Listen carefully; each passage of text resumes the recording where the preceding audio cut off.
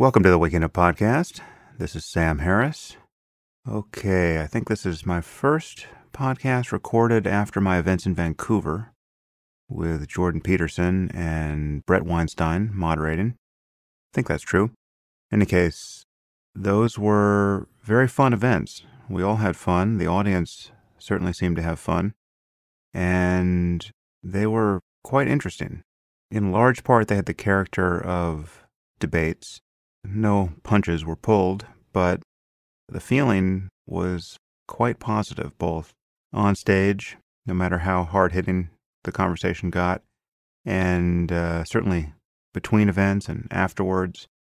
I actually had dinner with Jordan last night, along with Joe Rogan and Dave Rubin and Ben Shapiro and Eric Weinstein and Jordan's wife, Tammy. So it's very interesting because there are many things we disagree about. I actually just did Ben Shapiro's show. That hasn't aired yet. There's a lot that Ben and I disagree about. There's a lot that Jordan and I disagree about.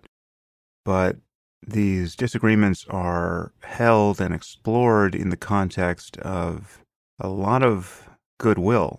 And that's something that's not always possible, unfortunately, especially when the other side is arguing in bad faith.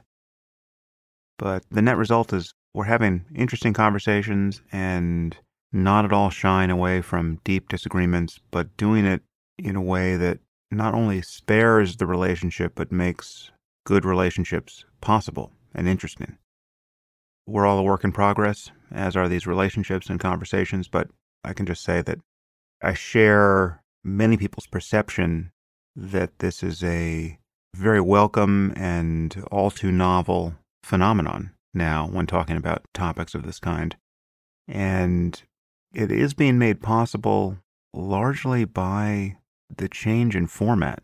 So, I mean, as a point of comparison, Ben Shapiro was just on Real Time with Bill Maher the other night, and many of us noticed that the exchange, he was given the interview at the top of the show, which was usually about 10 minutes long, and many of us noticed that the exchange was unnecessarily confrontational in a kind of vacuous way. I mean, it was confrontation over not much of anything in the end, but that seemed to be defined almost entirely by the constraints of the format. I mean, the fact that there's only 10 minutes, even though that sounds like an abundance of time and is an abundance of time compared to other interview slots on television, it exerts such an unnatural pressure on the conversation where the host, in this case Bill, is trying to make something happen and make it be funny on schedule, and Ben is trying not to put his foot in his mouth and trying to make sense. And the whole thing is so fraught, and it just closes down every opportunity for a good faith exploration of ideas and differences. In any case, whether audiences are thinking about it or not, I think people are noticing that there's something dysfunctional and anachronistic about the usual format that so many conversations are being forced into, this Procrustean bed of a network's or radio station's schedule. And it's something that podcasts are completely free of. It is a difference in the media to which I feel I can attribute many of the productive exchanges I've been having and exchanges now that are migrating to the stage. And Jordan Peterson and I will be on stage again soon in Dublin and London. I believe tickets will always still be available for that because these arenas are enormous. So at the last minute, you can decide to come to one of these events, and I'm pretty sure there will be a seat for you.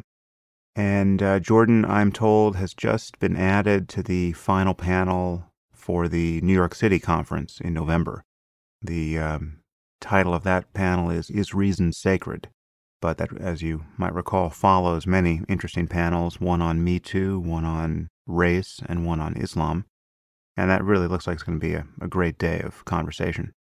And as always, more information about events of that kind is available on my website at samharris.org. Okay. My guest today is Masha Gessen. Masha is a writer for The New Yorker. She's been publishing there since 2014 and joined the staff in 2017. She's the author of 9 books, including The Future is History, How Totalitarianism Reclaimed Russia, which won the National Book Award in 2017, and The Man Without a Face, The Unlikely Rise of Vladimir Putin. She writes for the New York Review of Books as well and the New York Times, and she's also been a science journalist, writing about AIDS and medical genetics, mathematics. She once wrote for a popular science magazine in Russia, but then got fired for refusing to send a reporter to observe the great Vladimir Putin hang gliding with Siberian cranes. She's a visiting professor at Amherst College. She's won a Guggenheim Fellowship, a Carnegie Fellowship, a Nieman Fellowship. And I've long wanted to get Masha on the podcast. I've been a fan of her writing for years. We cover many controversial topics here, Russia and Putin and Trump, but also the Me Too movement, and we touch concerns about immigration and the differences between Christian and Muslim intolerance a bit, fake news, the health of journalism, and I found it very satisfying to get Masha's point of view on the podcast. So, without further delay, I bring you Masha Gessen. I am here with Masha Gessen. Masha, thanks for coming on the podcast. Thank you for having me. So there's a lot I want to talk to you about. I will obviously properly introduce you in the intro and link to your books, but I don't think we'll be focusing on your books here. I want to cover many of the topics you cover so well for the New Yorker, and these may seem unrelated. I want to talk about Russia and what's going on there and the relationship between Russia and the U.S.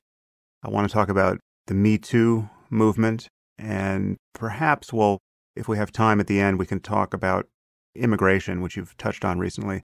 And these might seem unrelated, but they really are almost unified in the character who currently occupies the presidency of the United States as problems that are both real but also easy to exaggerate or misconstrue as a kind of political overreaction to Trump. And I'm increasingly worried that any false note here, any dishonesty in how we treat these issues becomes just so counterproductive that, in the aggregate, just seems guaranteed to get him reelected. Before we dive into all of that, let's just start with your background, because you have a fascinating story. For those who don't know you, how is it that you came to be writing what you're writing and doing it in the U.S.? So I was born in the Soviet Union in 1967. I came to this country with my parents when I was 14, so in 1981. So I was educated here, and I got my start as a journalist in the gay press in the 1980s. I spent several years writing about AIDS, which was great training. And then in 91, I went back to the Soviet Union, still the Soviet Union, on assignment, and that sort of shifted my entire journalistic career. And eventually I moved back to Russia and lived there for more than 20 years. And then I became I kept writing for American publications and writing books in English, but I was also writing for Russian magazines and then edited several Russian magazines in succession. And then I was kind of driven out of the country at the same time that many people were driven out of the country. During the crackdown that began after Putin's re-ascension to the so-called presidency in 2012. So I came here at the end of 2013 and gradually sort of stopped writing for Russian publications and then became a staff writer at The New Yorker. So let's focus on the Russia piece first. Why were you specifically forced to leave Russia? Was it just the reality of what it was like to be gay and Jewish, or both gay and Jewish in Russia at that point, or was it because something you were doing journalistically? Yeah, I actually being Jewish, I think, had nothing to do with it. But there are a couple of ways to look at it. One is just that the reality of being queer in Russia and being a queer parent in particular, I was threatened specifically by name in the media by politicians with having my children taken away. And my oldest son is adopted, so that was not an empty threat. The social services could have gone after me and could have sought, probably successfully, to annul the adoption. So that sent me into a panic and basically packing all of our bags.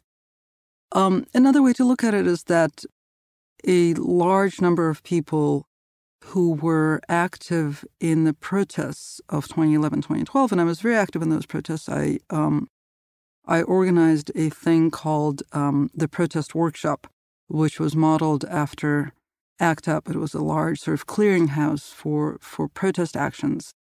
So I sort of was coordinating a lot of the street level stuff that was happening in Moscow in 2011, 2012. Everyone who was visible in leading the protests at the time was either jailed or killed or driven out of the country. And obviously, being driven out of the country is the best case scenario in that case. Now, these are protests against Putin generically, or these are protests over some specific issue? Well, that depends on who you ask. I think that the protests were framed by most people as protests against rigged elections. I think that the catalyst, to a large extent, the catalyst was sort of the blatant spectacle of the transfer of power from Dmitry Medvedev, if you remember such a character, back to Vladimir Putin, in what they made clear was a prearranged transfer of power. And the voters were expected to rubber stamp it. Now, it's not like Russia had real elections for more than a dozen years. Elections had become an empty ritual. But somehow I think that the exposing how empty that ritual was insulting to people. I mean,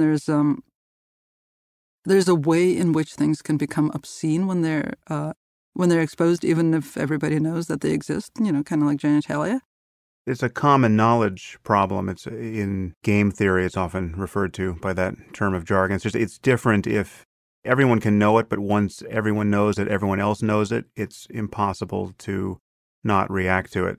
The classic example is, if you're drinking in public out of a paper bag, well, every cop that looks at you knows that you're drinking alcohol out of that bag, but because there's a bag there, they can decide to ignore it. But if the naked bottle of alcohol is out there, well, then they can't ignore it, and it's that sort of thing.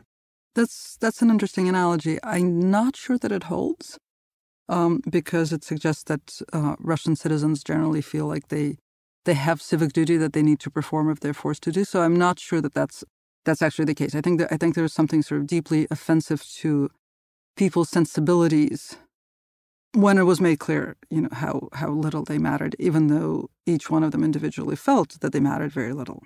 Yeah.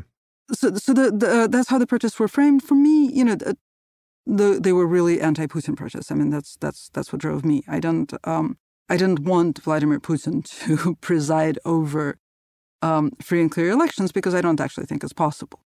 But I thought that if the rest of my compatriots were willing to, for once, pay attention to the fact that the entire electoral system had been dismantled, then that was a good thing. And certainly, the protests were incredibly inspiring and invigorating. Well, so what do we actually know about Putin that is uncontroversial? I mean, we're living in this surreal moment now where Putin appears to be popular, at least among Republicans in the U.S., and we have a president who will not say a bad word about him. And I want to talk ultimately about the consequences and implications of that. But what can you say as a journalist about Putin that you really feel is not, in fact, disputable? That's kind of a huge question. I mean, I wrote a fairly long book about Putin that was essentially a compilation of things that we know about Putin. If someone were to say, well, listen, he's, all leaders of countries, have to take a hard line from time to time, and he's not better, but he's certainly not much worse than any other prominent leader on the world stage. And it's not a terrifying obscenity that we have a president of the United States who treats him as a normal leader. What would be the first things you would say to, what would you pick out of Putin's bio that would argue against that kind of carefree attitude? Putin is a bloody dictator who jails and kills his opponents and has waged several illegal wars to the tune of hundreds of thousands of lives. And so I do not think it is okay to treat him as a normal leader, no matter how much the current American president aspires to be like him. But what's the status of public opinion generally in Russia now, insofar as you can gauge it, both toward Putin and toward the U.S. and Europe? Because what we see, at least what someone pretty far from the facts, like myself, sees in the media, is the suggestion that there is an extraordinary degree of anti-U.S. and anti-European sentiment there, and that some of this is kind of framed as of a piece with Putin's popularity as a leader, that he's kind of bringing back the strong country of Russia that has been so demeaned really since the fall of the Soviet Union.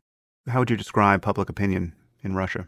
Well, I wouldn't describe public opinion in Russia. What I would say is that in a country that has no public and no opinions, it is very difficult to talk about public opinion. And I mean that literally. Putin, over his 18-year reign, has presided over the near-complete destruction of the public sphere. You can't have public opinion without a public sphere. If only a particular position, a hysterical, mobilizing, country under siege position, as it happens, but really any position becomes the singular position that dominates the entire public sphere, then you can't have any meaningful opinion either, right? And that's why the subtitle of my book is How Totalitarianism Reclaimed Russia, because the lived experience of being in Russia now is the lived experience of being under totalitarianism, even though Russia doesn't have a totalitarian regime. It doesn't have a regime of state terror. But what it does have is a total domination over the thoughts and feelings and perceptions of its citizens. So there is no such thing as public opinion. But that view, the view that dominates, that emanates from the Kremlin and that dominates the public sphere, or what passes for a public sphere in Russia, is the opinion that Russia is a country under siege and that it is at war with the United States. And that war is being fought by proxy in Ukraine and in Syria. So that's scary, because even if you can imagine most Russians are not happy with how Russia is being governed, if you think that there's a consensus that really the real enemy is outside and it's the U.S., it paints a picture of the potential for a dangerous level of support for a ramping up of aggression. I mean, I remember hearing at one point that the prospect of nuclear war with the U.S. was being kind of casually referenced in the context of some political campaign. I don't know if it was Putin's or someone else's in Russia, and there's nobody else in Russia, right? Or one of his who runs political campaigns. Yeah, but the idea that the prospect of nuclear war, in particular between Russia and the United States, could be a kind of happy talking point over there. First of all, do I have that? Is that factually correct, or what is that story that I'm dimly recalling? It's an understatement. It's not just the stuff of political campaigning. It is enshrined in Russia's military doctrine that I believe was changed in 2012. Don't quote me on that. It may have been 2013. But the Russian military doctrine reserves the right of first strike in response to any attack, including a non-nuclear one, that threatens the integrity of the Russian Federation. And the Russian military doctrine also identifies the United States and NATO member countries as its primary strategic enemies. Well, I can only imagine we have a similar doctrine, right? We haven't disavowed any possibility of first strike on our side, have we? I would have to check, but I believe that, according to the military doctrine, first strike is actually reserved for immediate nuclear threat or nuclear strike. And that is a difference. Right, so the bar is higher. So the belief that America is the enemy is, insofar as you say you can't really judge public opinion, but you feel that this notion is fairly well subscribed, however cynical people might be about the information that comes to them through state-run media? I don't think you're understanding what I'm saying, or maybe I'm not making myself very clear. That's quite possible. I'm not saying that public opinion can't be judged, and I'm not saying that people are cynical. I'm saying that public opinion actually doesn't exist. I'm saying that people have been robbed of the ability to form their own opinions, right? So it's just not a thing that is. So all we have to deal with is what we see in the Russian media. You believe you can't gauge how much the products of the Russian media that we see significantly influences the view of people on the ground in Russia. No, Sam. I'm saying people don't have views. But how is that possible? Like if we were going to ask everyone in Russia whether they thought America was a good place or a bad place, and they all answered that question one way or the other, you would say that the answer would be meaningless, or? Yes, I would say that the answer would be meaningless because you can predict with 90% accuracy, or actually 86% accuracy, as the polls show, that people will say exactly what was last on television. So if the television is talking about the United States being the enemy, then if you conduct a public opinion poll, then you would get 86% of people saying, yes, the United States is our enemy. If tomorrow we become best friends with the United States, people will say exactly that. That's what a totalitarian society looks like. And that's what I mean when I say that people don't actually have views, or, they are, it is a matter of survival in a totalitarian state to be able to accurately mirror the signal that comes from above. Well, that's interesting. It's sort of, so I'll just put the question to you. Given that, is there potentially a silver lining to Trump's approach to Russia? The fact that we have this glad-handing narcissist who simply does not care, or maybe even seem to know about the human rights violations of the people he's creating photo ops with. The fact that Trump is taking that approach to Putin, and we'll leave aside the Russian hacking scandal and everything else that might trouble us, is there a potential silver lining there in that relations can thaw between the U.S. and Russia, and then a different message gets passed to the Russian population, and we essentially de-escalate a very tense situation, albeit with various casualties? I mean, it doesn't help people in Syria, it doesn't help people in Russia all that much, but it does possibly close the door a little bit to the prospect of some horrible conflagration between Russia and the U.S. I don't see how that happens because, the imaginary mortal combat between the United States and Russia is not a function of American politics or American behavior. It is a function of Putin's need to have a mobilizing idea. The only mobilizing idea large enough to fit sort of the superpower ambitions left over from the Soviet Union is the idea of conflict with the United States. Putin has absolutely no interest in having that conflict diffused because his entire politics is constructed around that conflict. So that's interesting. So we have this summit or this meeting coming up between Trump and Putin. Let's say that is yet another instance of just happy talk between the two leaders. How will Putin represent that internally to Russia? He will show that the American president has come asking for a meeting, that acknowledges that Russia is regaining its superpower status. I mean, that is the ultimate ambition, the ultimate sort of insult, as Putin has framed it, is Russia's loss of its place as one of the two poles of power in the world. And Russia's ambition is to reclaim that place. And so Trump's desire, his near begging for a summit with Putin, is a reflection of Putin's success, and that's how it's going to be framed in Russia.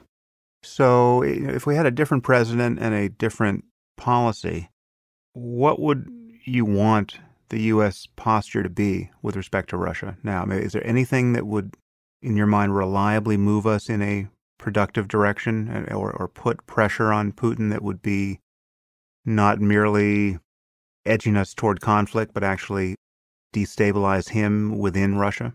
I don't know that that's possible, and so I don't think that that's how we need to think about foreign policy. Republicans are terribly fond of talking about values-based foreign policy, which they haven't practiced since, at least the times of Reagan, if ever. But I think that that's actually how we need to be thinking about it. And that requires a real reframing. You have to admit that it's extremely unlikely that any American actions will actually influence Putin's politics. Putin's politics are determined by his own logic of survival. So the question becomes not how do we destabilize Putin, but what is the right thing to do? Or perhaps more productively, what are the wrong things to do? It is wrong to sit down with a dictator who murders his opponents. It is wrong to seek to have common ground with a dictator who murders his opponents. It is wrong to even entertain the possibility of an alliance with a leader who is waging illegal wars. So everything you just said, at least for me, could be said about North Korea. Do you view them as similar situations?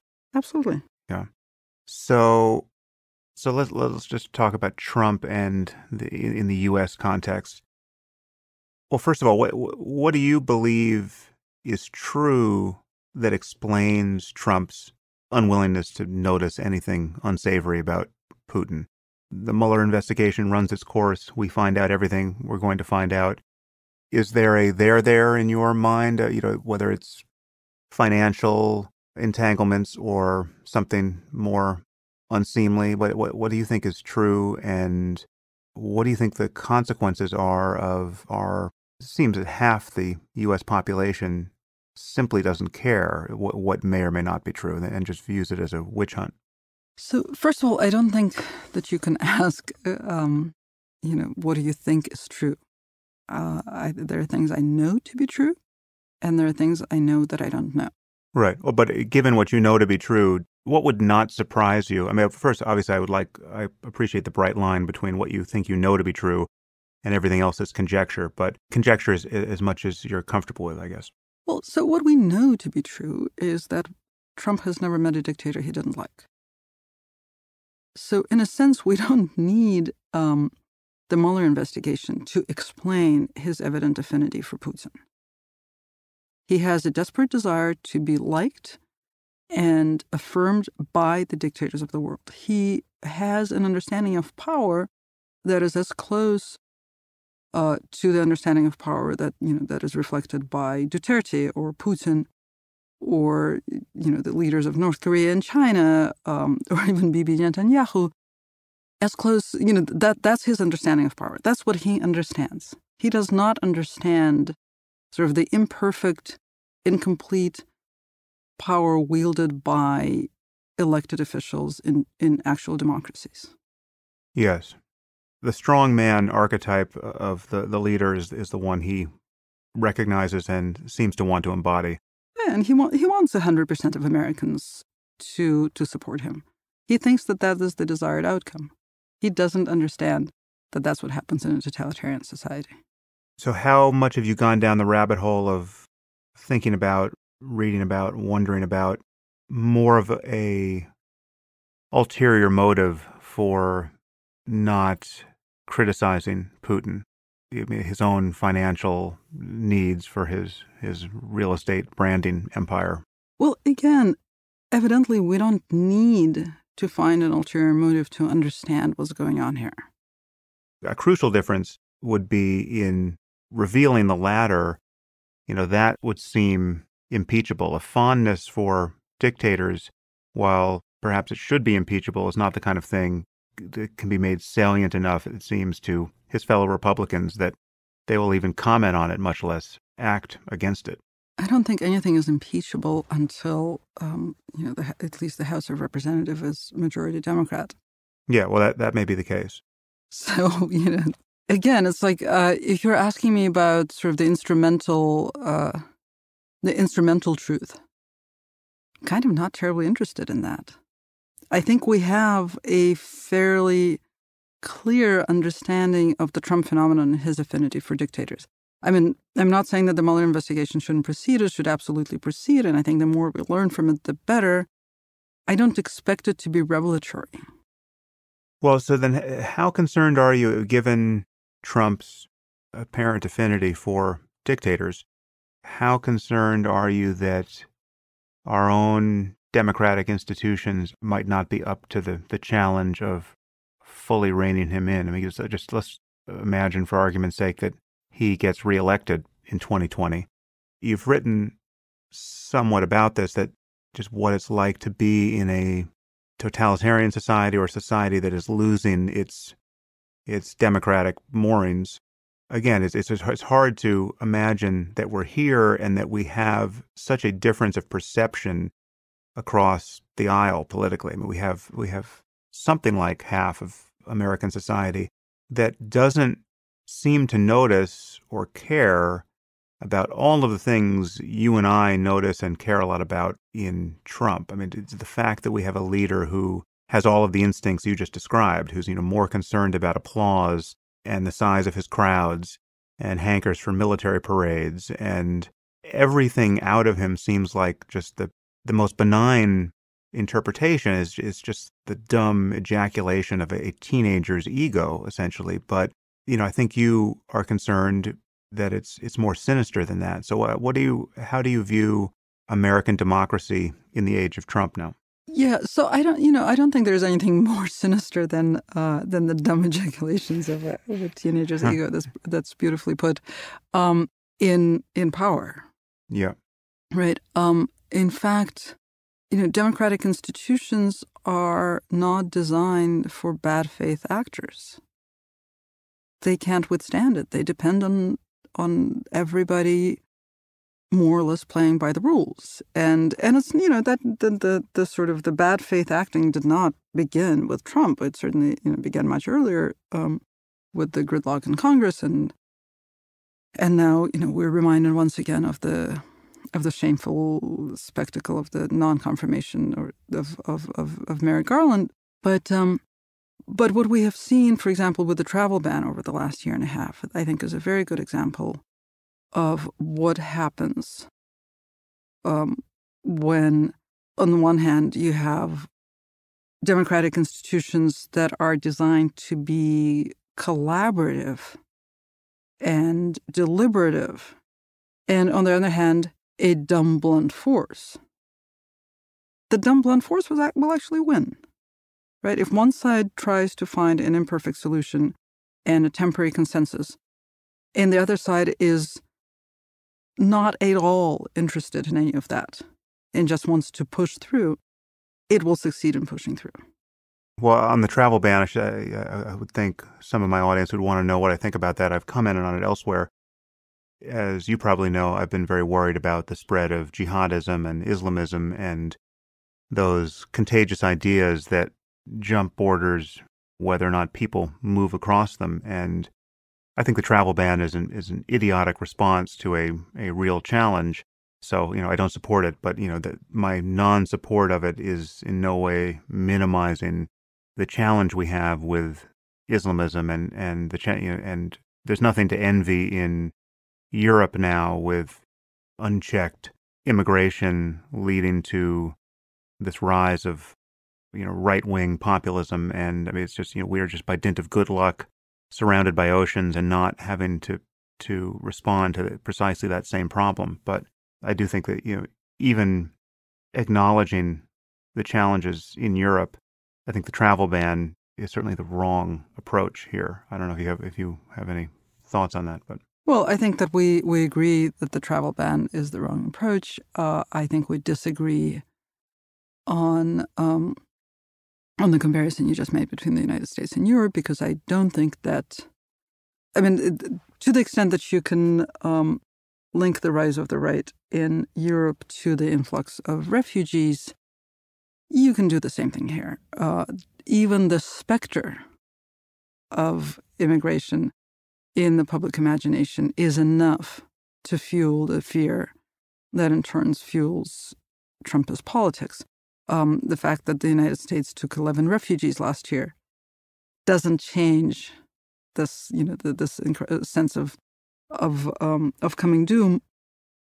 And that, of course, is also true of several European countries that took a piddling number of refugees, but are seeing the far right rise in response to perceived threat.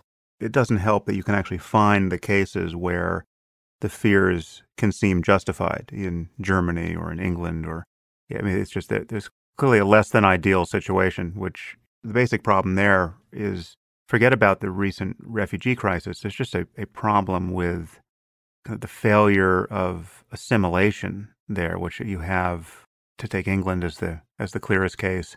If you run a poll among not even immigrants, but second generation British citizens who happen to be Muslim, asking whether homosexuality is morally acceptable, the response is 0% finding it morally acceptable. I mean, that's a public attitude that suggests a failure of assimilation that should be troublesome. Now, granted, the farthest of the far right populists are not so concerned about tolerance of homosexuality, one presumes, but that's an example of the kind of lack of assimilation that could worry reasonable people and think that, okay, we've probably had enough of this immigration stuff for a while until we can figure out how to get the various communities in our society to agree about, how to live in a civil society. As a homosexual Jew, I am not willing to exchange sort of or let me put it this way. As a homosexual Jew, I am not willing to sacrifice Muslims' sense of safety and security in the society in which I live for my own. And I think that's very much sort of the function of the rhetoric that we hear both in this country and much more prominently in Europe. Well, certainly some of the rhetoric, but there's a problem of assimilation. I mean, there's a problem of Islamism, the expectation that Islam will become an ascendant political force and that the West will eventually bend the knee and Sharia law will be implemented globally, right? This idea that is subscribed by some percentage of the Muslim community wherever there is a Muslim community. That's a problem of a clash of ideas and worldviews that we have to figure out how to solve. And we shouldn't be eager to import those ideas, those convictions, as quickly as possible into our society, no more so than we would want to import any other totalitarian fantasy into our society if we can help it. That's the concern. I mean, if you tell me that we have 100,000, and this is a bit of a departure from the topic I wanted to hit with you, but just it's kind of interesting that we're disagreeing here. If you tell me there's 100,000 refugees from the Middle East that really need a home, and we're going to move them all to San Diego, and you tell me that they're all Christian, beleaguered Christians who require movement to the West to be safe from their highly sectarian neighbors, that's a completely legitimate claim upon asylum, it sounds like, to me. And it comes with an assurance, insofar as we know who these people are, that none of these people are jihadists, right? None of these people have any fondness for Al-Qaeda or ISIS. And that's all good news. I think you would probably acknowledge that. No, I wouldn't. You wouldn't say that a fondness for ISIS is bad news? Let me now that I've claimed this identity of the homosexual Jew, I feel much more threatened in this country by the increasingly powerful Christian right than by the powerless and marginalized Muslim community. Well, sure, but they may be equally intolerant of who I am, but the ones have the power and the guns, and the others don't. So no. Both of those can be true. I mean, you're just not acknowledging that there's a. I'm not acknowledging that it's good news. I'm saying that I think that both groups have valid asylum claims, but I am not going to get any more excited about an imaginary group of fundamentalist Christians than I am going to get about an imaginary group of fundamentalist Muslims. Well, I didn't say they were fundamentalists, but so Okay. you wouldn't acknowledge that there's a difference in the level of theocratic hostility toward homosexuality? Absolutely not. There's no difference across Christianity because and that Islam? is simply not true. Look, I've spent time reporting on, the white evangelical anti-queer international. It's scary as fuck, and I don't find it any less scary than fundamentalist Muslims. It is scary and reprehensible, I'll grant you that. And I have never spared the Christian right my criticism. But in terms of the actual level of murderous intolerance among Christians for homosexuality in this case, it is a tiny minority in the U.S. in terms of what, if you could poll all the Christians and ask, do you think sodomy should be a killing offense? I would expect a tiny minority to say yes. In the Muslim world, we know the poll results there, and that's just not true. It's a far bigger number. And it's carried out in ways. I mean, it's just take, and this is of a piece with every other kind of knee-jerk theocratic reaction to anything. I mean, the difference between burning a Bible and burning a Quran is rather stark. It's not to say that you couldn't find some Christian who would want to kill you over burning a Bible, but it wouldn't be guaranteed to produce the kind of reaction we know we would get in the Muslim community. Sam, I think you did, probably unintentionally, but you did a kind of interesting bait and switch there. So you said if we poll Christians in the United States, we'd get a tiny minority. But in the Muslim world, we would get a majority.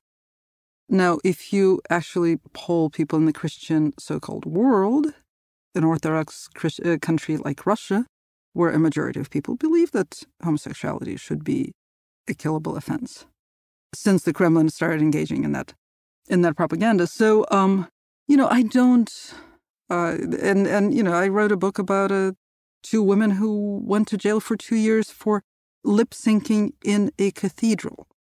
So let's not get into the Christians are so much more tolerant than Muslims debate. I just don't think it's meaningful. I think that, and I think that what's more important is that you started with the term failure of assimilation, and I think there are different ways of thinking about it, and I think that it's much more useful to think of it as a failure of the commons, right? We have not seen any Western European country with a large and disenfranchised Muslim population have that community influence its politics. I mean, what we have seen is almost unremitting progress on all sorts of social issues, even while the Muslim populations in all the Western European countries have grown. So I think that the specter of national policies and politics changing in the direction of Sharia law is an absolute red herring, and a xenophobic one at that. What I think should be of concern, and is of concern, is the disenfranchisement of communities that feel completely left out of national politics, to whom these policies of social progress are entirely alien, and that's a problem. But, let's not frame it as a threat to, quote unquote, our way of life or a failure to assimilate. Let's frame it as a failure of the commons, and let's try to figure it out that way. Yeah, well, all of this is very interesting because I didn't realize that your experience in Russia was working in the background here. So just to sharpen it up so that no one misses it, it's your sense that the rekindling of Orthodox Christianity in Russia in recent years has exposed a similar level of religion-based intolerance of the sort that I perceive in the Muslim world.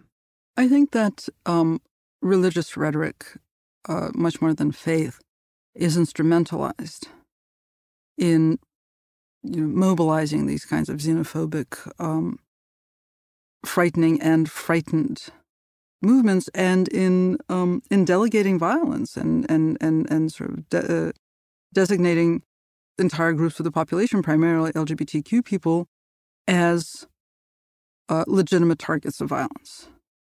I have experienced that violence. I have seen that, observed that violence, so for me, it doesn't really matter which variety of religious rhetoric you instrumentalize. It's very, very easy to do. Right. Okay. Well, just to close the loop on one concern I heard you raise about xenophobia, I should just say that my view of the failure of assimilation in a country like the UK, for instance, is not something that I'm forming from outside, and it's certainly not something that I'm getting based on, an interview seen on Fox News where someone talks about no-go areas in some Western European country. It's much more through collaborations with Muslim reformers and ex-Muslims who live in those countries and have to work in those countries and speak in those countries and try to reform public opinion in the Muslim community. And I mean, it's people like Majid Nawaz, who runs the Quilliam Foundation, and a variety of his collaborators. And so these are people who are either currently reformed, liberal, cosmopolitan, but nonetheless Muslims, or people who are, apostates within the Muslim community who've lost their faith and want to be free to talk about what they consider to be a rational worldview, but who live under perpetual threat of violence for merely no longer subscribing to their religion. There is a difference. Being an ex-Christian doesn't cause you to live under the shadow of death threats for the rest of your life anywhere but, perhaps in Uganda now. You'd have to look long and hard for the Christian community that wants to kill you over this. And it is routine for ex-Muslims to be in hiding for the rest of their lives for good reason. And this even touches someone who wouldn't imagine they have any connection to this particular war of ideas. But if you're a cartoonist and you decide one day to draw the Prophet Muhammad, as you know, this can be a life-deranging event, and you could draw anything about Jesus to your heart's content, and it's just not a problem. So there's something corrosive, I think, about not acknowledging that difference, because not all communities are quite playing by the same rules at this moment. Fair enough. But let me just refer to my own experience, which is actually continuity, right? Russia is a majority Russian Orthodox country with a very large Muslim minority, and it's the second most prominent religion in Russia is Islam.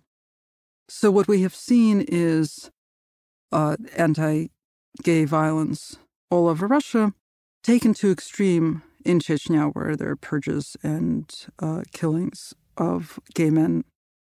And gay men have fled first Chechnya and then Russia for other countries under the threat of death, and have to look for places where they can get asylum, where there isn't a Chechen diaspora, because they have reason, as you correctly stated, to fear death for the rest of their lives at the hands of their compatriots. But I really see it as a continuity, right? What takes the shape of sort of delegated non-state violence in most of Russia, in Chechnya, which is also a part of Russia, takes the shape of formalized, state-sanctioned violence. But it is a function of the same campaign that emanates from the Kremlin.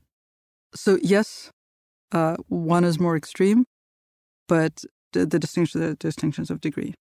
That was fascinating and hopefully entertaining, and was not a topic that I was planning to touch. But so I'm going to kind of bend us back toward, I guess, before we touch Me Too, which you've written some fascinating pieces on that topic.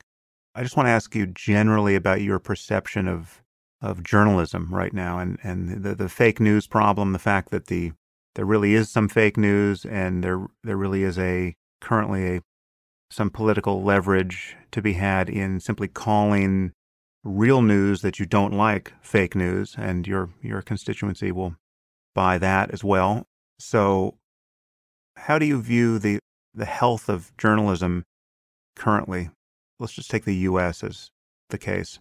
So, fake news, I've been, as you can imagine, and as I'm sure you have, on an endless number of fake news panels. And one thing that I realized after several of them is that fake news is always what other people read. It's never what you actually encounter in your own process of media consumption. And so is that. I think it's a pretty meaningless term. In my media consumption, I have seen, I think, both an incredible reinvigoration of journalism and some really inspiring inventiveness, particularly where it comes to investigative stuff. I'm in love with the Trump Inc. podcast on WNYC, which is a really, I think, a significantly new way of doing journalism, just in the way that they collaborate, but also in the way they sort of define the direction in which they're moving, which is that they're trying to understand Trump through studying his businesses. Right. And I think that kind of definition is fairly novel, right? It's like, watch us put on this pair of glasses and look at the world through them and sort of take part in that process of trying to decipher something in a very transparent way. I think that's practicing objective journalism in the way that objectivity was intended to be practiced, and the transparent, clearly sourced, ostensibly reproducible kind of reporting. So I think that's wonderful, and almost a silver lining to the current political moment. On the other hand, I find sort of the success with which this administration has reframed any number of conversations to be, absolutely horrifying. And like every morning on my bike, I listen to several podcasts, starting usually with The Daily from the New York Times.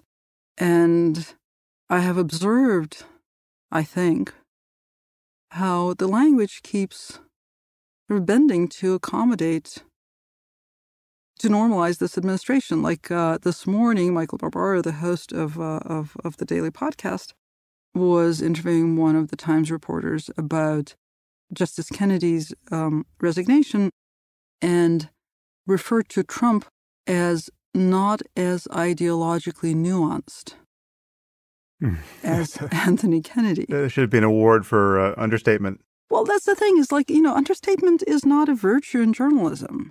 No. We're not here to make things pretty. We're here to state them as clearly and directly as that can possibly be done.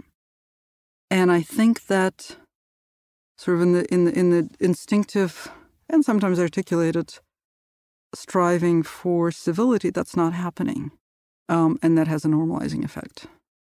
Yeah, and there's just the fact that you're speaking about the U.S. president and the so-called office as well, and so journalists feel like they need to be respectful even when the person and his utterances that they have to cover are so far beyond the pale in any given case that it has a normalizing effect, and you have to kind of shake yourself awake and remember what is actually happening here. I mean, the level of lying and the rapidity of lying, the blatancy of the lying, the omnipresence of the lying, the fact that all of his surrogates are forced to lie in this sort of perverse and unending loyalty test, and with an apparent shamelessness that they would never muster, presumably, in their normal lives. It's like there's this black hole of dishonesty in the Oval Office, and it's bending everything that comes near the event horizon.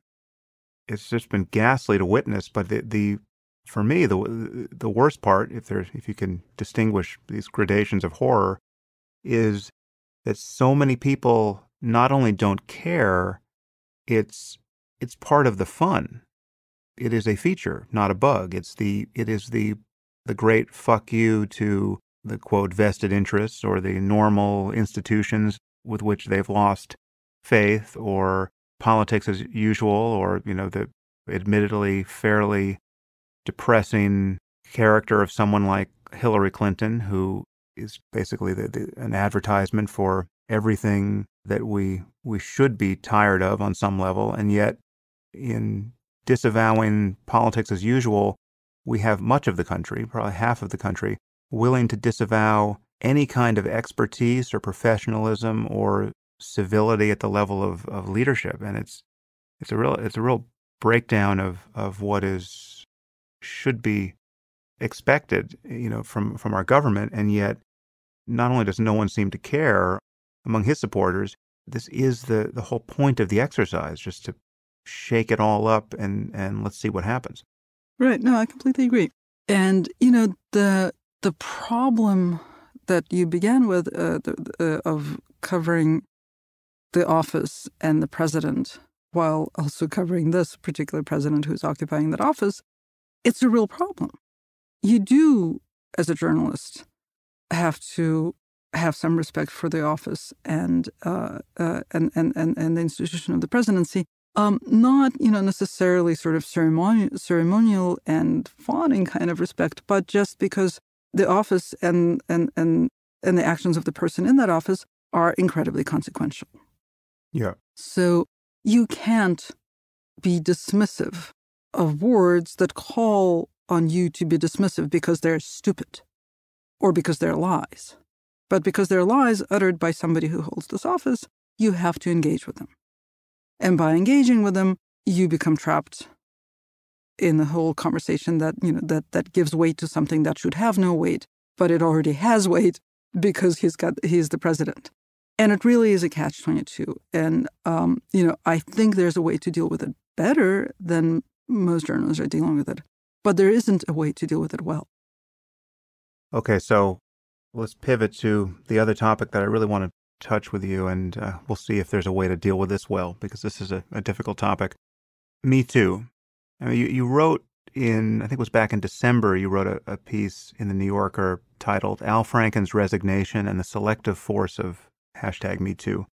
And this piece really struck me. One thing you said is, this is now quoting you, "The force that is ending his political career," this is Al Franken, "is greater than the truth. This force operates on only roughly half of this country's population, those who voted for Hillary Clinton and who consume what is still refer to as mainstream media."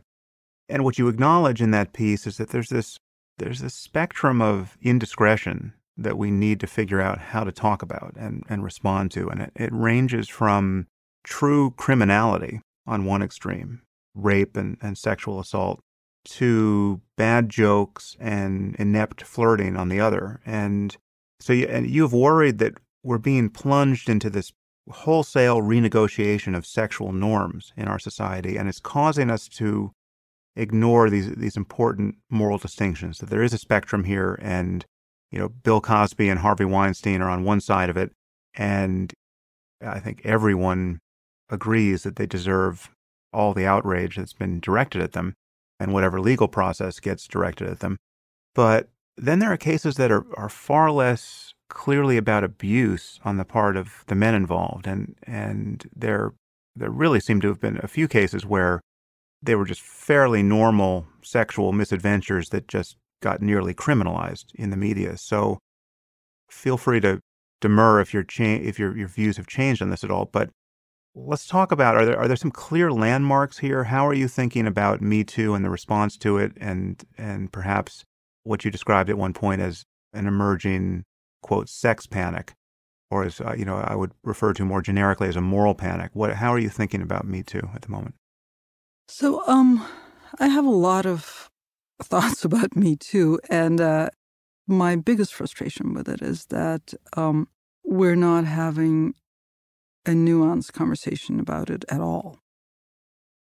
And I think there are reasons why we're not having a nuanced conversation about it, but that's, I think when it comes to sex, especially, the conversation needs to be careful, and we need to be able to parse things out. But to start with the piece that you quoted, what I was concerned about at the time, and I think is still an important point about the whole movement, is that it's very much a reaction to the election of Donald Trump, and I think sort of on a psychological level, it's a result of the shock that many of us experienced when we saw that the Access Hollywood tape was not a disqualifying event. And I think the reaction is sort of, I don't want to live in a society in which that's not a disqualifying event. So I am going to legislate the part of this country that I live in or participate in legislating the part of this country that I live in differently so that it becomes a disqualifying event for men who inhabit this part of the country. That, I think we have to somehow try to think about that, about what happens when society is sort of trying to legislate a part of it separately, right? To create rules of behavior that don't apply, that clearly, don't apply sort of on the federal level, but apply to a fraction of society. But, and so, the normal institutions are not involved. And I'm not saying that that never happens, and I'm not saying that that's necessarily a terrible thing, but to me, that's a thing that needs to be acknowledged and examined. So that's one point. Another point is that, the way there are two kinds of discourses that I have heard about Me Too. One is the language of revolution. And in this language of revolution, it suggests that there's a wholesale changeover of norms related to sex and flirting and relationships, and it's going to claim victims, perhaps an excess of victims, because that's just how revolutions work. I find that view disturbing and unsatisfying. Another view is the view of retribution, the language of retribution, right? And that's how, so Al Franken did something wrong. Maybe it wasn't as enormous an offense as something that should land someone in court and has rightly landed people like Bill Cosby or Harvey Weinstein in court and in prison. But there should still be retribution exacted.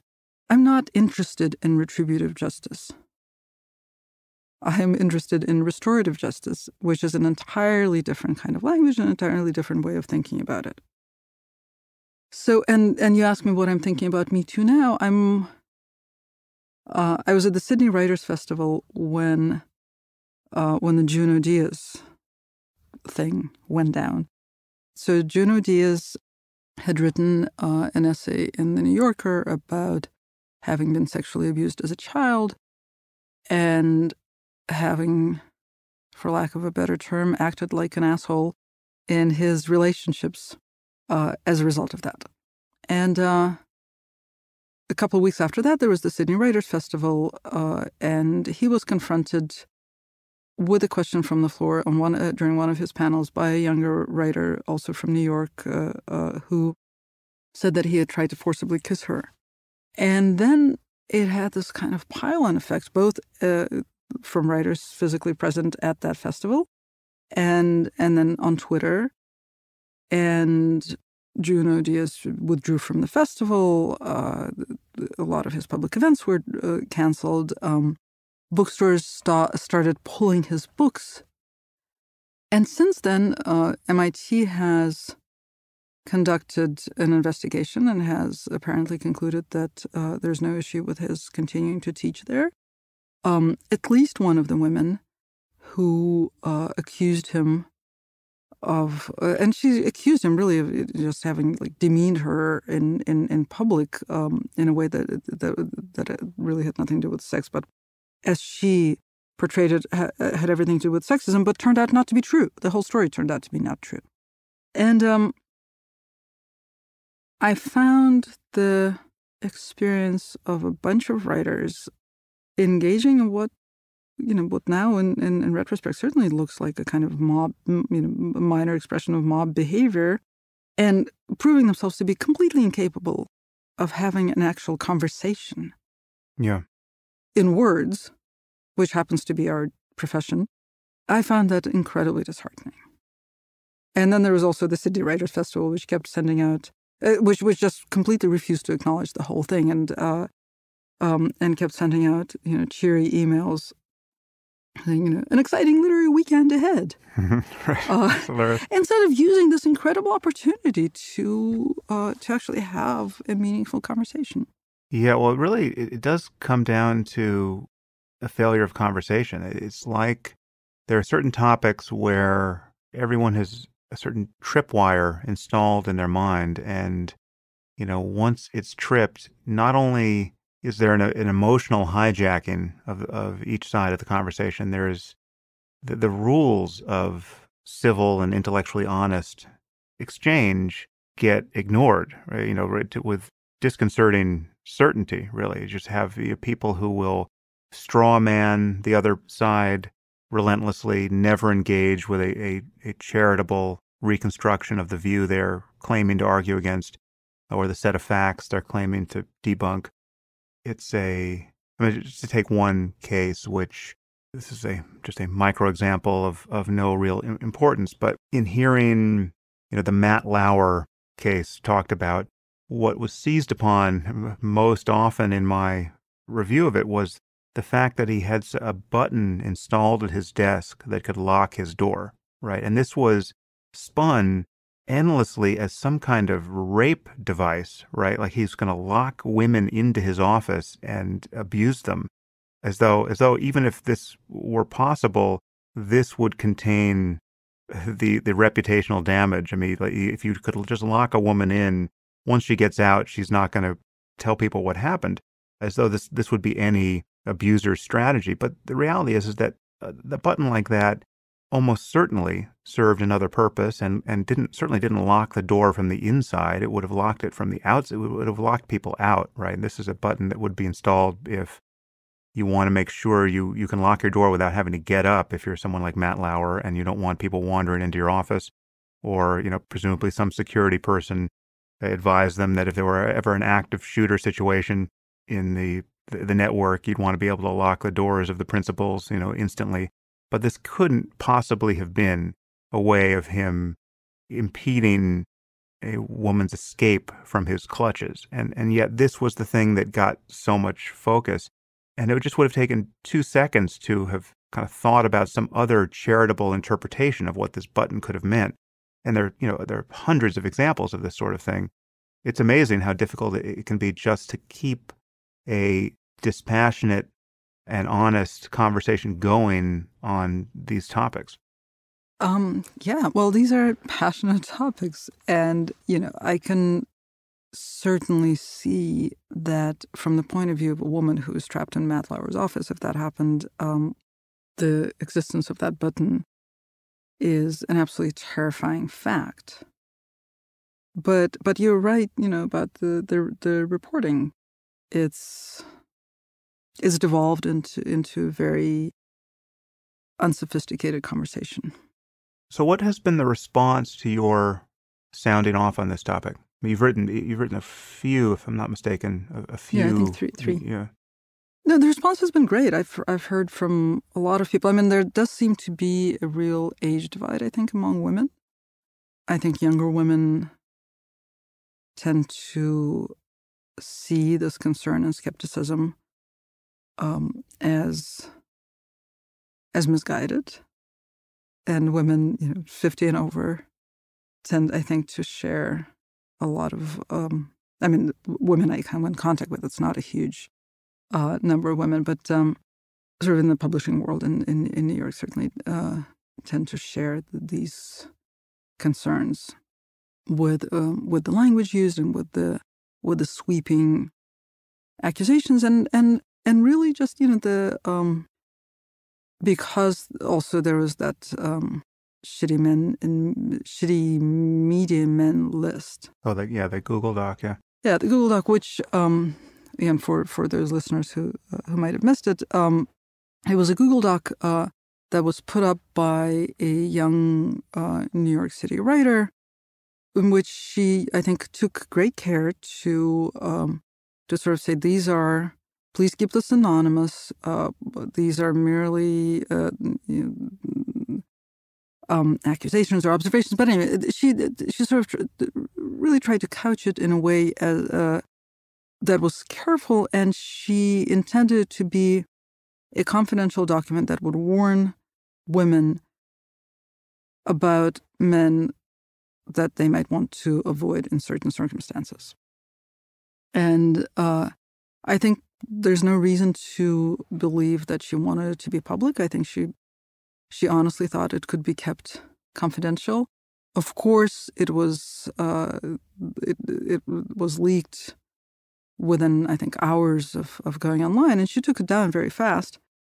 But copies of it circulated and have had a devastating effect, I think, on the well-being, if not the careers, of several men.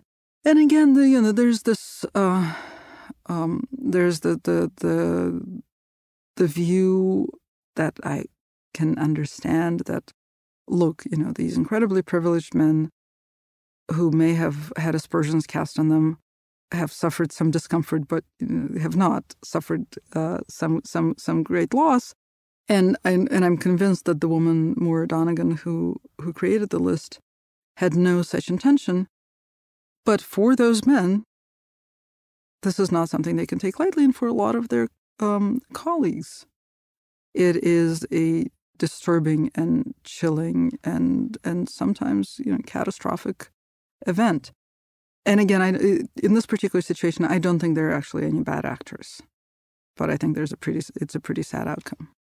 Yeah, so I feel the impulse to speak a little defensively on both of our behalfs just for a moment, because I don't want what I said about Matt Lauer's lock button to be construed as a defense of his case, because I don't consider myself informed about what he did or even what the full range of allegations were about him. So, he could be as terrible as alleged or not. I'm uninformed. That was just an example of a detail that I felt was getting the most paranoid interpretation where other more plausible interpretations existed. Right. And in your defense, I just want to, because you, by some listeners, I'm sure will be convicted of a somewhat galling level of insouciance around sexual harassment and this issue.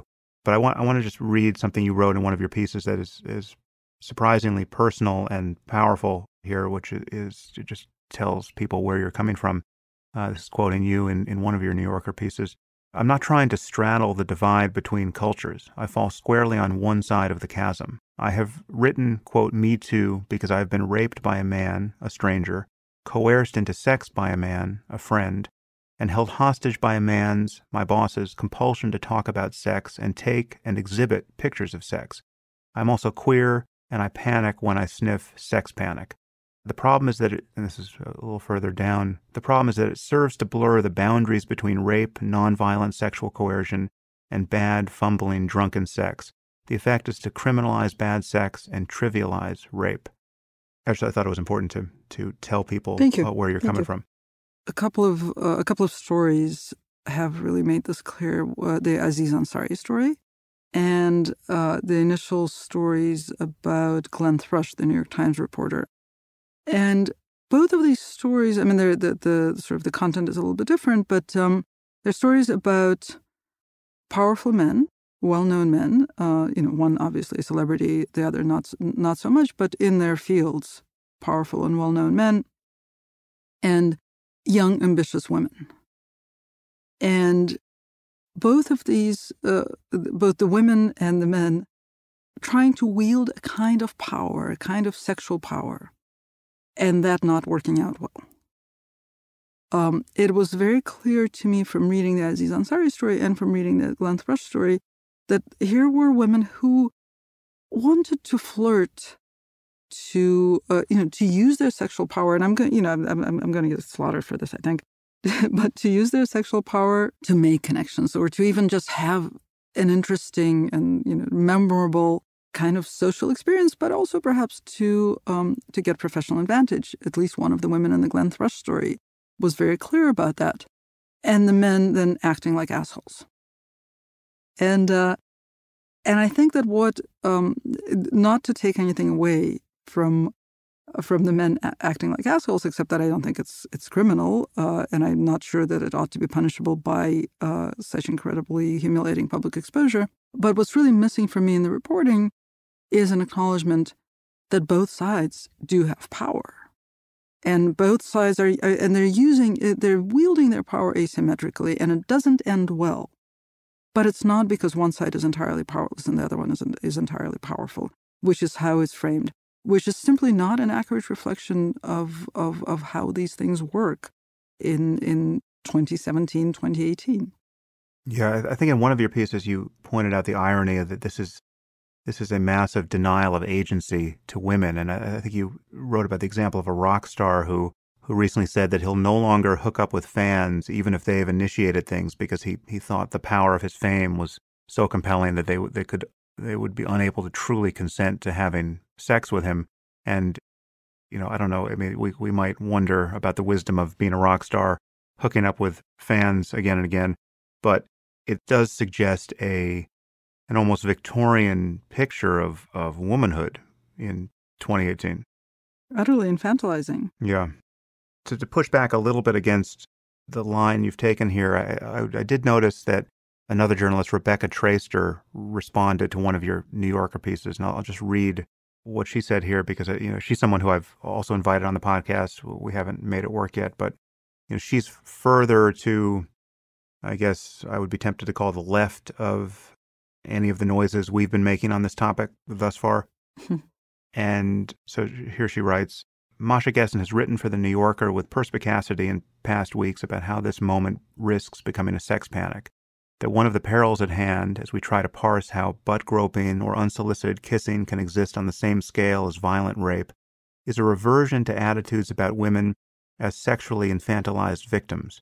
Her concerns are valid, pressing, yet I fear that the category collapse that makes Gessen anxious is being misunderstood in part because we're making a crucial category error. Because the thing that unites these varied revelations isn't necessarily sexual harm, but professional harm and power abuse. These infractions and abuses are related, sometimes they are combined, but their impact, the reasons that they are sharing conversational and journalistic space during this reckoning, need to be clarified. We must regularly remind everyone paying attention that sexual harassment is a crime not simply on the grounds that it is a sexual violation, but because it is a form of discrimination. What say you, Masha Gessen? Oh, that's an excellent point. I have really nothing to say to that because she puts it beautifully. No, that's exactly right. Right. So, but again, it fails to nominate a bright line that could guide the behavior of men and women in the workplace, it seems to me. So it's like I guess the bright line would be never hook up with someone beneath you in the hierarchy of your job, or whether you're in academia, never, if you're a professor, never hook up with one of your graduate students, or even or anyone beneath you in the ivory tower, or who could reasonably worry about their professional advancement should things go badly. Is that an algorithm we can just run everywhere and spare everyone a lot of pain? I'm not sure that that's desirable. That seems like a very appealingly legalistic way of thinking about it. But, and I know that we have Tinder now and we don't really have to flirt in the workplace. But come on, most people don't have a whole lot of social outlets outside of work. Where else are you supposed, especially in an academic setting? Okay, well, then in the absence of that, in the absence of a clear policy, something like the Pence rule, to remind people of this, how far he takes it. But it shouldn't surprise you. I meet many people in business, who are certainly not religious. They're not, Christian theocrats, but they follow the Pence rule that they just, don't have a meeting alone with a woman at this point, or a lunch alone with a woman. And that's its own professional harm, it seems. Absolutely. I'm not the first to point this out. Yes. Yeah, I think, and I think that needs to be worried about more. That, again, my own background is I spent so many years working in Russia, which in some ways is a more egalitarian society, in some ways is a much more sexist society than the U.S. But one of the great impediments to my work was my lack of access to bathhouses, because so many important conversations among men take place in the bathhouse. And male reporters could go to the bathhouse, and I couldn't. And that to me is an image, that like it floats to the surface of my consciousness immediately when I hear about people in business not taking meetings with women alone, sort of thing. And that creates lots of meetings when they're men alone, or two men together. It's a kind of bathhouse phenomenon. Right. Well, at least in Russia, they had an alibi. They were naked and sweating in dirty water. So the women could hardly be invited. But in our context, we have no alibi. It's just going to be a nakedly harmful policy. I know we're getting to the end of your time here, Masha. Is there anything we haven't touched on? Is there any area you would want to explore for a few minutes? I know we've been all over the place, but it's been great to have you here. Thank you. No, it's, I've been following your lead and it's been very interesting. So if there's something else you want to talk about.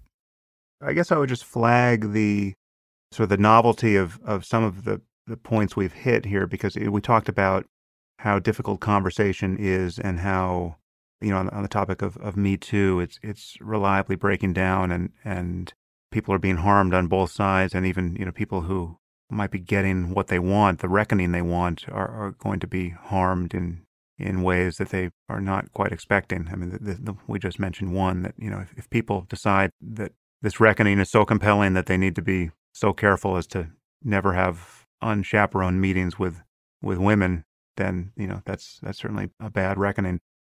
But you and I when we were talking about Islam and Christianity, I was aware of us encountering a difference of opinion that our mutual audiences would perceive very differently. I mean, I don't know if you were aware of what a tightrope walk that was mutually, but so just to fully spell it out, given, how concerned I've been about jihadism and Islamism over the years, there are many people in my audience that would perceive your equating Christianity and Islam at this moment in history as a kind of disqualifying level of non-engagement with a huge problem.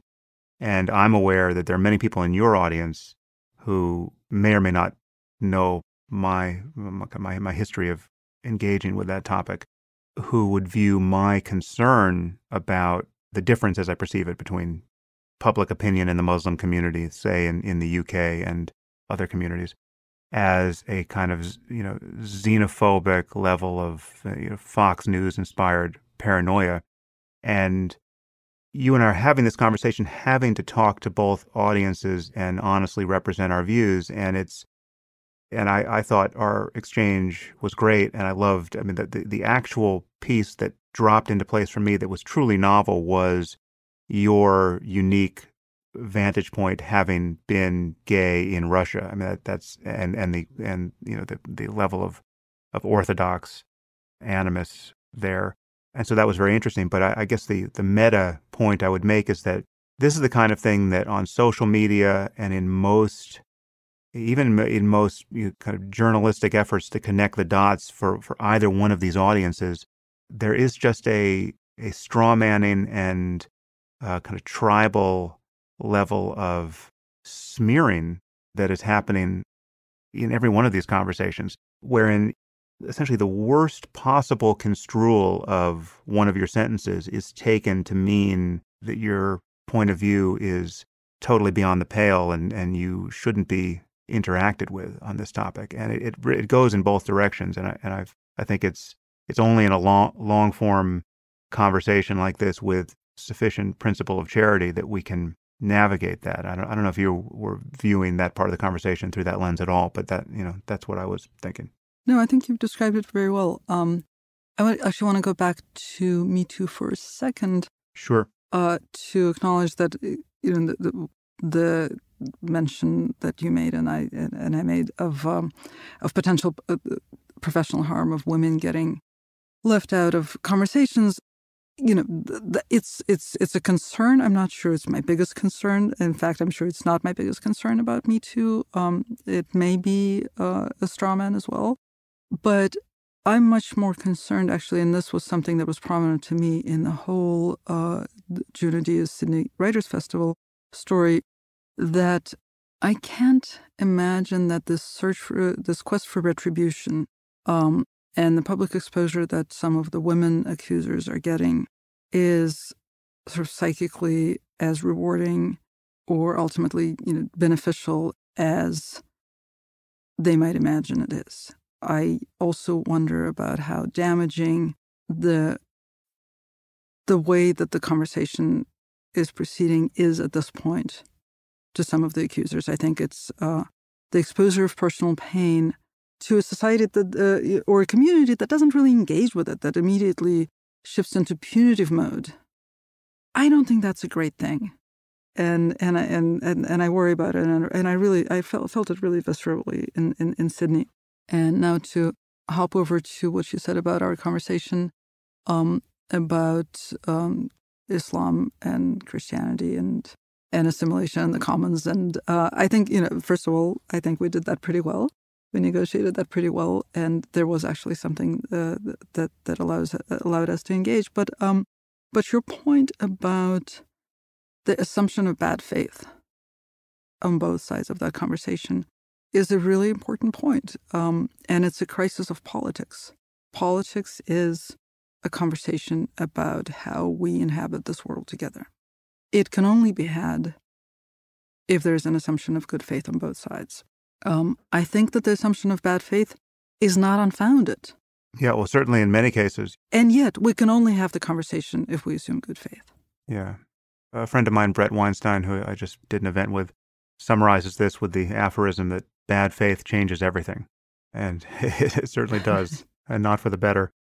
Well, listen, Masha, it's been really a pleasure to finally get you on the podcast. I know we were struggling to work. Thank you for your patience. Yeah, you had many things which, for good reason, delayed your arrival here, and it's exactly the conversation I was hoping to have with you. So, thank you. Thank you very much for having me. I'd like to explain why I don't run ads on the podcast, and why I've decided instead to rely entirely on listener support. And for those of you who haven't heard me talk about this, or for those who might be regular listeners but feel that I should run ads like every other podcaster, I'd like to explain my philosophy around funding this work. And you might find some of this surprising because I actually do. I don't want to run ads here, even for products and services that I love and use myself. And there are many reasons for this. For example, the New Yorker magazine recently inquired about sponsoring the show. Now, I love the New Yorker. I've read it for 30 years. It's one of the best magazines on earth. But it also from time to time publishes articles that are inaccurate or highly misleading, especially where science is concerned. And what listeners value most from this podcast is my effort to get at the truth. You want to know what I really think. And I don't want to create any incentives that could make it more difficult for me to simply tell you what I think. If I were taking a lot of money from the New Yorker, would I be free to say that one of its writers had just published something scandalously stupid? Maybe. But the point is, I don't want to have to think twice about whether something I think is important to say might upset a sponsor. And you don't want me to have to think about that either. My goal with this podcast is to create a forum for honest conversation of a sort that scarcely exists anywhere else. I want to talk about the most pressing issues of our time without looking over my shoulder and worrying about who might be offended. And there's no way I could do that while depending on ads. But that leaves us with a challenge of how to fund the show. Many of us regularly pay $3 for a cup of coffee, and we don't think twice about it. Yet it would suddenly seem onerous to pay $3 for something that actually brings us much more value than a cup of coffee ever could. I'm guilty of feeling this way myself, and frankly, it wasn't until I started podcasting that I saw the situation from the other side. And asking for listener support is something that I approached with real trepidation in the beginning. However, having done it, I've discovered that it's actually the most straightforward relationship I can have with an audience. And that really was a surprise to me. Just think about it. If you want to read one of my books, you have to buy that book before you even know whether you'll find anything of value in it. And if I want you to read one of my books, I have to convince you to buy it before either of us know if you'll find anything of value in it. That is a strange transaction, and it almost never reflects the actual value given or received. Plus, there are publishers and booksellers standing between us. There are people trying to get you to buy a book, and there are people trying to get me to sell it to you. But this podcast is free, so everyone can listen to it, which for the purpose of spreading ideas is the best situation possible. I'll reach more people within 24 hours of releasing the next episode of my podcast than I will over the course of a decade with my next book. And if some of you find this podcast valuable, then you can support it to the degree that you do find it valuable. which is the transaction that most honestly reflects whatever benefit you get from my work. And it's born of a direct connection between you and me. There are no third parties here with their own interests. Now, it's a problem that so many people expect to get podcasts and other digital media for free. We've trained ourselves to expect this by creating an internet economy based on advertising. But advertising is not free because these companies want some of your time and attention. That's what they're paying for. And every podcast that relies on advertising contains 5 or 10 minutes or more where the host reads ads. So there's this cost to the host's honesty, or perceived honesty. If I spent the first 5 minutes of every show trying to sell you a mattress, you could reasonably worry about whether my enthusiasm for it was sincere. I mean, what else might I exaggerate if I'm willing to assure you, week after week, that memory foam will solve all your sleep problems? By self-funding this platform together, we're creating one of the only forums that is truly free from the outside pressures that are conspiring to make honest conversation on hard topics so rare. Now, digital media is experiencing a race to the bottom, and the reliance on advertising is what is dragging it down. Most of what we're worried about with companies like Facebook and Google, the invasion of privacy, the undermining of our politics, the spread of misinformation, can be directly attributed to their reliance on ad revenue. What we need is a new ethic and culture of sponsorship, where each of us takes the time to support work we value. Otherwise, the work won't get done, or it won't be nearly as good as it could be, and it will always be compromised by bad incentives. Even the best newspapers and magazines now resort to clickbait headlines and hit pieces designed to maximize traffic, because they have to sell ads against that traffic to survive. The result is absolutely toxic. Even the people at the pinnacle of mainstream media, people being paid tens of millions of dollars a year, can be fired over a tweet, or because they express an unpopular political opinion, even on their own platform. Depending on what you do for a living, you might feel this same pressure yourself. What do you think is true, or might be true, or might be worth discussing with an open mind, that could get you fired if said in the wrong context? I'm working to create a platform where I can think out loud about precisely those things, with the smartest and most courageous people I can find. And I need your help to do this. Again, I totally understand the reluctance to pay for media online, and I feel it myself whenever I hit a paywall.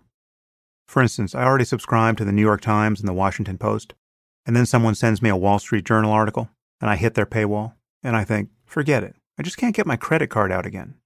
But more and more, when I decide that there's something I value, I just automate my support for it.